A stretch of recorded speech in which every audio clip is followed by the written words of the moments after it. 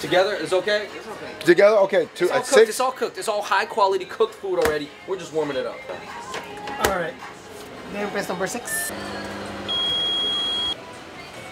All right. What's going on, everybody? Welcome to a very special edition of Fung Bros Food. Right now, we are in Singapore. As you guys may know, 7-Eleven is the biggest convenience store chain in the entire world, David. We've done 7-Eleven videos in Seoul, Korea. We did one in Beijing, and now we are in Singapore. They localize very heavily to the region that they're located in, so we gotta check out what they got in Singapore that they might not have anywhere else. So this is 7-Eleven Singapore. Let's go.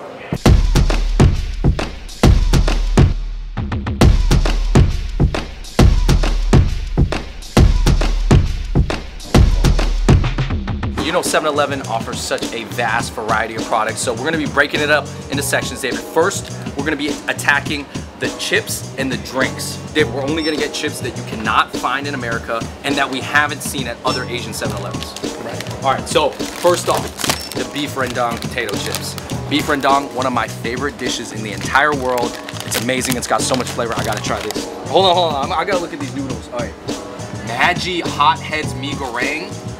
Yo, Dave, does this count as dry? It counts. They did not. They don't even offer baskets here because they probably didn't think anybody was gonna buy this much stuff.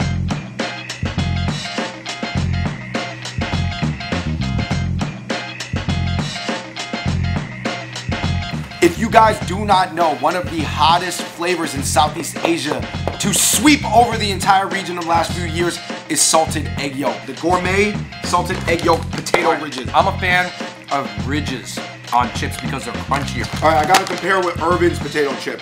Irvin's does the flat potato chip. This is more like your classic Lay's. The salted egg yolk flavor, definitely stronger on the duck one, on Golden Duck. Really? I thought it was stronger on Irvin's. Salted egg crab. This is really interesting because is this fish skin or is it tempura? This is just seaweed tempura. This is just seaweed. The crab flavor kind of comes at the end. Golden Duck salted egg yolk fish skin. I will tell you right now, this fish skin is humongous. Pretty fragrant, almost like a tea flavor. Less fishy than you thought? Yeah. This is the Irvin's fish skin. This one's smoother. Sweeter. You know what it is? This one tastes way more like pork rind. Overall, I think the Golden Duck ones have more flavor though. But I feel like this is high quality. This is higher quality, yeah. Yo, look at the mala fish skin, bro. This almost looks like tofu pea. I feel like I'm at Hot Pot right now, man. Really, I've got the Hainanese chicken rice chip. A little bit of ginger flavor from the ginger scallion oil. I give that a 3 out of 5. I give that a 3 out of 5. I'm with you on this. Rendang. I have high hopes for this, man. I thought it smelled a little stronger than it came off of. Oh, your flavor got more chip. I give this a 4. Yeah, Singaporean laksa. No, it tastes a lot like laksa. Yo, I might have to give that a 4. Out of 4, it's tied with the rendang. Malaysian truffle chips. This is a little OD truffle flavor. Yeah, I give that a 2.5. All right, I gotta give it a 3. It's decent. It's worth a try, but I can't eat too many of those. David, you were excited about this. Sour cream kettle corn, man. It has that sour cream flavor with that hint of like sugary honey. I give this a 4.5 out of 5. Maybe. No, let me just give it the 5 out of 5. All right, David, let's take a drink break, man. I guess you're supposed to freeze this and let it get slushy and then break it up. Pear lower sugar Sprite right here. I can tell that this was designed to be turned into a slushie because it doesn't taste that good not slushified. It tastes a little bit like when they mix in too much syrup into the fast food machine. I see the potential, but right now I gotta give it just a straight 3 out of 5. This one, the pear flavor wasn't that strong, but you know what I like? Because when I drink soda, sometimes I like it a little bit watered down. So I appreciate the low sugar. I give that a 3.5. I give this a 3. Bottled Boba Battles, BBB. The key, guys, is they all have pearls at the bottom. They all have boba in them. 1-1 milk tea. Yeah, those pearls are not regular pearls, right? They're more like the popping pearls. I thought the milk tea was cool, but I'm not sure about those pearls. I was gonna give the Wan a 1. We've got the Polar brown sugar milk drink. Actually tastes a lot like brown sugar milk tea. So it's the same type of pearl, but I thought this one was way better. The tea was much better. The tea was way stronger. And obviously I think if this is the type of boba that you can only provide in a bottle, then I'll live with it, but I give this a 3.5, man. Bubble milk tea. I'm giving this one a 3. Grilled dried scallops. Some people are gonna like that more than dried squid. Yo, I give that a 4 out of 5, man. 3.5 because I just thought it could have had a little bit more flavor. Okay. Like if they could have added maybe a seasoning on there. And these are chocolate banana chips. If you like banana chips, go for it. That's better than a regular banana chip. I'll give it a 4 out of 5. I'm going with the 3 out of 5. Guys, welcome to the Milo section. Energy to go further. Milo. The official sponsor of Asian athletes. 50% less sugar version, Andrew. Feel it. You can feel it heavy.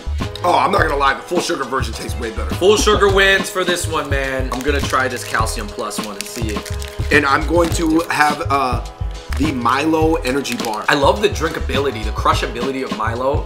You can just down a whole can. I mean, I've never had a cereal bar that tasted like this before. I'm not gonna lie, I think the calcium version has a little bit more like calcium powder. Continuing with the video, we are moving on to the hot foods. And dessert? Hot We're gonna do dessert? Yeah, hot foods and dessert. Hot food and dessert, guys. Immediately. Okay, pick it up. The prawn salad sandwich. Okay, David, I'm gonna be rolling with this pizza bar. It's a Hawaiian chicken pizza bar. This is like a pizza sandwich stuck inside a box. You know, because we're in Singapore. This Nanya chicken rice dumpling. So this is like a Chinese zongzi. Uh-oh, earthquake. Let's not ruin this spot. Dude, 7-Eleven is busting out the melted chocolate lava cake. I'm getting it. Oh yeah, what's up, man? Yeah. Yeah, we're just doing a review of all this different stuff that we saw found at 7-Eleven right now. Do you eat at 7-Eleven on? Sometimes. Like, stop by? I eat mostly the sandwiches. Okay. Okay, which sandwich what's your are you favorite about to sandwich, man? The honey baked one is it. Do you think it's sold out today? Yeah. Wow. Damn, so what's your sandwich plan B, booked out. man? So what are you gonna eat? Like if you had to eat something, what are you eating for lunch? The pizza slice. Do you want to take a picture real quick? Yeah, let's do it. No problem. Can you just do a selfie and then we'll get in the bag? Show us getting 7-Eleven. Wait a minute. Okay. So this is on number 8. All right, so we gotta take the wrapping off? Do we gotta take the... Yeah. So take this part off. Just the paper part. Yo, this is a 6, so this is gonna be cooking for a minute. Together is okay? Together? Okay, It's all cooked. 6? It's all cooked. It's all high quality cooked food already. We're just warming it up.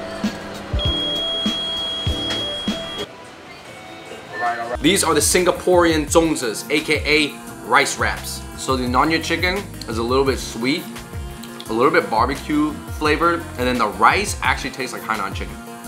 I give these a 2.5 out of 5 on both of them. Andrew, the guy who works there, he was from the Philippines, Yeah. and he was shouting out these 3 things. Yeah. So this is the 3 seafood baked rice, the Thai basil chicken right here with a slice of egg. I'm gonna go in on the chicken chop. All right, I'm gonna go in, I'm getting the seafood cheesy rice switch with imitation crab. We got some little shrimp in here. Chicken chop. This is a favorite there at 7-Eleven.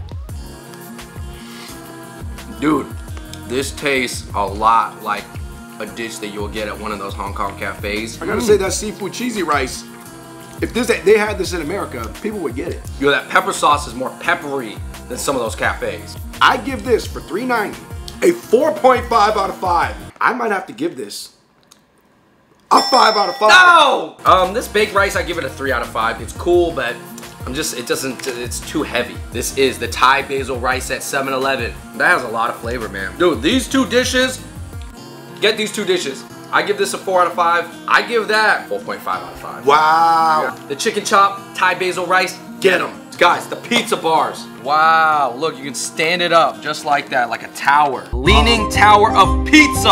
I've got a Hawaiian chicken. Crab and cheese flavor. It ain't bad. It's like sweet cheese. I don't really taste too much seafood flavor. Let me try this one. This one's definitely better. I give this a solid 3.5 out of 5. For that, 2.5 out of 5. This is a microwave slice of pizza in Singapore. It ain't bad. It's really sweet, almost like some fruit notes. All the pizza's really sweet. Yeah, really fruity. Here we got the chicken bulgogi wrap, and then we have this ham and cheese toasted garlic sandwich. Ham and cheese garlic toast, heavy garlic flavor. Yo, the garlic toast is pretty good. You know what it is? This is what people should be doing now. Like, there should be a commercialized garlic spread that you just put on sandwiches at home. This is good. I give this a 4 out of 5. Chicken bulgogi wrap. There was actually some kimchi inside. Oh, that's hot. If you want that Korean kick, I would say this is a good choice. I give it a 3.5 out of 5. You took a second bite. I mean, geez, you can't say it's a 2. It's already reached past the 2 mark. You got me. I'll give it a 3.5. Truffle bun, aka mushroom bun. It's not bad. I give this a 3 out of 5. I think the execution deserves a 3.5. For me personally, I'm not a fan of truffle flavored things. 2.5, like you said, this is the average 3. Nasi palut I am. Wait. Is there chicken? Wait, is there is chicken it? in this, Andrew? Don't tell me. Oh, okay, there is. Oh my gosh. There was a chicken patty at the bottom. Hey, this is chicken and rice, technically. It's not like a chicken thigh, it's a chicken patty. That's why they call it boneless chicken. Not amazing. Could use more pepper. It's very light in flavor. The rice is good. The chicken patty, I'm like 50-50 on. It kind of tastes. Hold on. Don't Like- you freaking say it, David. Like prison food. It tastes better than prison food, I'm kidding. It tastes, it tastes like something that you would get at a hospital or something. I give it a 3 out of 5. Yo, this is real shrimp. What'd you think it was gonna be? I don't know. I did not know that this is actually real cut shrimp. Look at this. Obviously, it is true in America, people would feel very, very iffy, but these shrimp actually look super well cooked. No, I would say this doesn't look bad. They look barely ready. Prawn salad sandwich, $3.50. Got a little brock in there. Got a little brock. Plump, juicy, okay. Nothing tastes overdue. Nothing tastes spoiled. Very fresh. That actually tastes a ton like coleslaw. They give this a 3.5 out of 5. I'm gonna give it a 4. David, we have Hanjuku eggs, which are soft-boiled eggs in Japanese-style marinade. We have AM brand chili tuna, okay. I want the roasted chicken mee goreng. All right, I will have the spicy goreng. I think I'm gonna need a soft-boiled egg for this one. I'm gonna need a Hanjuku egg. Is it crazy that with this egg alone, you are turning your instant ramen to almost real ramen? This is the Maggi mee goreng. That is legit. Yo, I gotta say the Hanjuku egg did an amazing job. All right. Okay, I gotta say the spicy tuna definitely added something to the spicy goreng. This roasted chicken mee goreng is definitely spicy, but it could be spicier.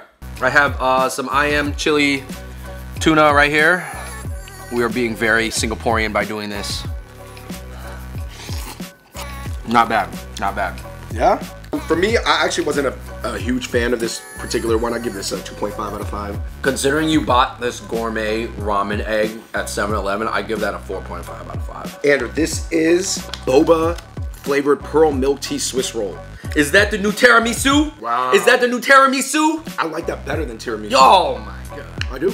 But I could have used even more boba pearls. I think the boba pearls added a lot when I was able to get one. Oh my god. I give this pearl milk tea Swiss log a 4 out of 5. You know, for me, every time I like something that is like boba flavored, I gotta give it a 5 out of 5. Chocolate on chocolate sandwich.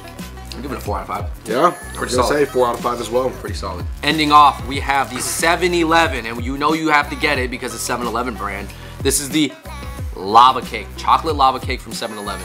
I like it because I like brownies a lot. Chocolate lava cake from 7-Eleven. Richness-wise, it's a high level. You know where it's losing points. It's a little weak in an area. What area is that? The brownie cake. A little spongy, a little soggy. The middle part is good. It's pretty good. It's good. It's pretty good. I give it a 4.5 out of 5 actually. Thank you so much for watching that video, but just to let you know that we did not just eat fast food while we were out in Singapore. We are here at No Signboard with the squad. This is one of the highest rated and most famous chili crab spots. I'll show you a little bit more food. Watch this. We got the white pepper crab. Definitely taste the white pepper. It's harsh in a good, manageable way. You're right. That white pepper flavor slaps you immediately. I like it better than that like crab you be getting at the weddings. That's chili crab. Yo, this crab almost looks like a cartoon. Claw me, one piece. That's good. That wraps it up for that Singapore 7-Eleven video. But shout out to No Signboard because you know we had to end off our trip on a really, really, good note. So shout out to Singapore, shout out to Culture Cartel. Till next time, we out. Peace.